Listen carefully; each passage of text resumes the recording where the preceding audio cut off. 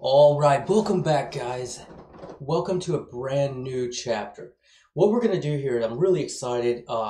And as a side note, it's probably a bad idea to record this video today. I just had a bunch of dental work done, so one side of my face is numb, and I can already barely talk. So if my face looks funny, it should be getting better. It's been several hours.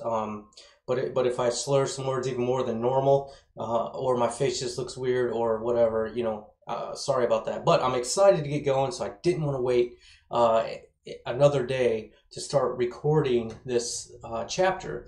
So we've learned, if you've gone through the complete web dev course up until this point, you've learned all the basics we need to actually build a fully working dynamic website. And we're not going to build a full website or anything like that because I just don't want to spend that much time on that. It's because we have other things that we need to jump in and learn. But what I do want to show you, or what I do want to be able to do, is take everything we've learned up until this point and build something working, okay? Something that we can be proud of, something that we can build off of. And almost all websites have a login and registration system. So we're gonna build a login registration system, and I'm gonna show you that in just a moment.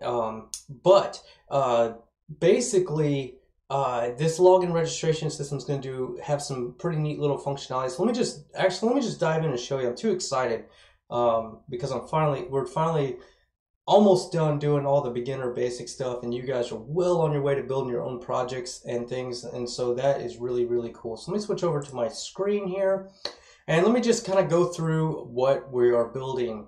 You're going to be presented with a login screen that looks like this. Okay, so you can enter an email and a password, and then there's a remember me cookie that will be set. If you have forgotten your password, you can click this reset password here.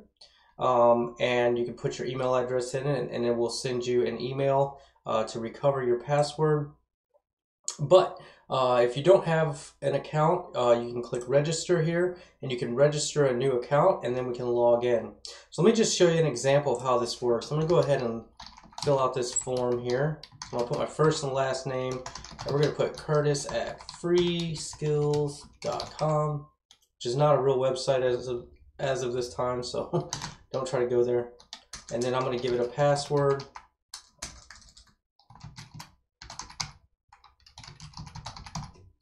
All right, and I'll hit register, and actually it will send this email. I got an email client up and running here. It's just a virtual one. So I'll click here, and this is a kind of a bug right now where this software that I'm using doesn't read these emails as HTML, but that's okay. But basically, it's going to send an email. This will work on live, and it says, hey, please verify your account by clicking the link below. So I'm going to go ahead and copy that link, and we'll go back here, and we will paste and go to that link. And now it says that your account has been verified. Please log in. So this verifies the email address. And let me just show you in the database here. It sets up a user with a first and last name and an email address, and then it gives a hashed password. It has a unique varicode, and then now it also has a boolean whether or not the person was verified. So let me just go ahead then, and we'll go here and log in. And let's say that I put in the wrong login information here. We're going to get an error on our form that says something is wrong with your email or password. And so let's say I forgot my password. So let's go ahead and reset our password. And I'm going to go ahead and put in my email address there and recover password. And now it will create a 5-digit code that's going to live for 10 minutes only. So we have 10 minutes to check our email. So I'm going to go here to my inbox, and it says reset your password. And it gives this code, and it tells you that it will expire in 10 minutes. And the code that it gives is right here. So I'm going to copy that. I'm going to go back here, and we will put that code in. And if we put the correct code in, it'll take us to this reset password. And here, I'm just going to give myself a new password. And there we go. Now it's taking us to the login screen. And if I log in with the correct password, and I'm going to click remember me and log in, Now it pops up, it says hello Curtis, and this would normally be your website, but it will say hello Curtis and you can log out. But before I log out, let's just inspect and go to the applications, and we'll go to cookies, and you can see that it does set up a cookie for me. And if I close my browser down and come back, it's going to auto log me in based on my cookie. I'm going to close that so then I can log out. So this is the functionality that we're going to be building in this chapter. We're going to do all of these things, and so super excited.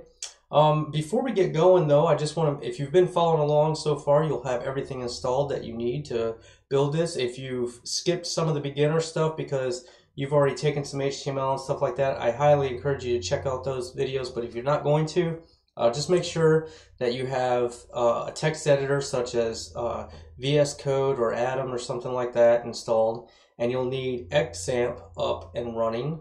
So go ahead and download and install this for your operating system. I am doing everything on Linux, so you may have to do some additional research if you're using Windows or Mac to make some things work.